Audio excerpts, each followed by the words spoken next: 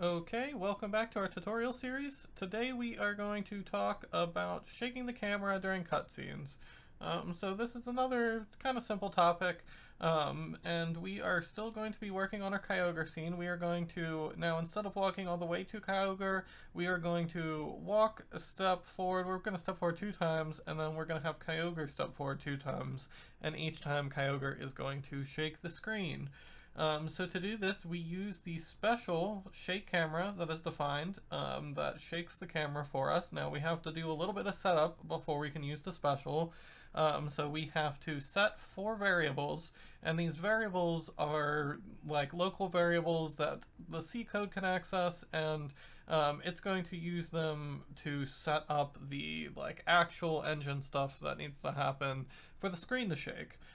So to start with, the first variable we're setting is going to be for the vertical pan, the second one's for the horizontal pan, the number of shakes, and the shake delay. Now these are pretty, pretty obvious. Vertical pan is how much it's shaking vertically, up and down. Horizontal pan is how much it's shaking left and right. Number of shakes is how many shakes it makes. Shake delay is the delay between the shakes. So we have to set up all 4 of these variables, and then we call shake camera and then wait state to make sure that it is done. Now I've added a little delay just to time it out because some of the triggers can be a little quick. So we have this shake script, and we call it twice. So this is our Kyogre trigger that we used in our weather video. If you don't know what I'm talking about, go back and watch it.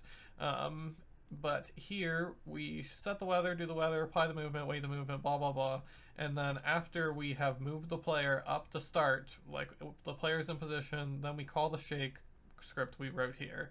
Then we apply a movement that moves Kyogre just down 1 time.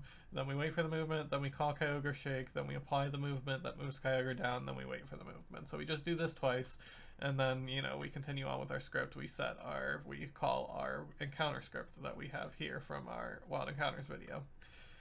So it's as simple as that. If you want to actually look at how the shake camera works, we can search for shake camera here, but I already have it pulled up. Here is the actual task that is called when we shake the camera, and then on top of that we can find,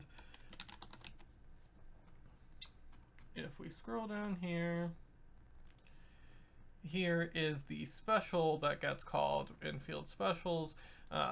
This is the G special variable, 05, 06, 07, 04. These are the vertical pan, horizontal pan, and number of shakes and delay. So these are the variables we're setting here. As you see, the C code accesses them as G special var 0x88800006, and you can use this for you can use these variables in your code to interact in between the C code and your script code, and obviously that's how the developers of the game did it with this function.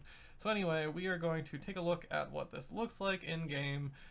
So I have already compiled, and we should be able to test this out. So when we step up here, it's going to move us here, stop, shake the camera, move down, shake the camera, move down, shake the camera. Well, it doesn't shake the camera that time, but still.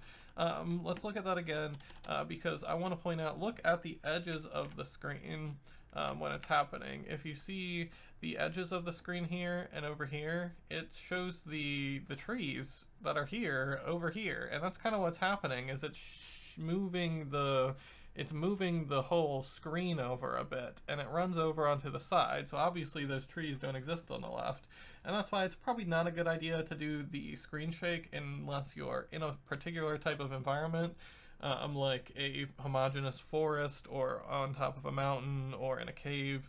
But it's not really that big of a deal. You can lower the horizontal pan so that it still shakes the screen, but it doesn't show as much of the tree line when on the side where the trees aren't supposed to be. But of course that's all up to you depending on how you want it to look in your hack.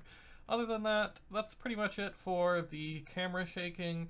There's a macro that there's a feature branch for to call shake camera to shake the screen as it's just a normal macro where it's screen, caps lock is on, screen shake, and then you have 1 1 1 1 as your the arguments to it instead of having to set the variables yourself. And I'll try to look that up and link that in the description, but it's not really that important. You can always just set the variables yourself. It's not that complicated. If you forget what they are, you can always go and look at the source for some of the scripts. Here is the Lugia one, but you obviously can just type in shake camera and scroll down to where it's actually created, and you can see, you know, the horizontal pan, number of shakes, delay, vertical pan, all right here for you to look at. So that is camera shaking and shaking the camera for your cutscenes. So hopefully with that you can make some cutscenes that look a little bit more cool. If you have any questions, make sure to leave a comment here or in the Discord. Otherwise, we will see you on the next one.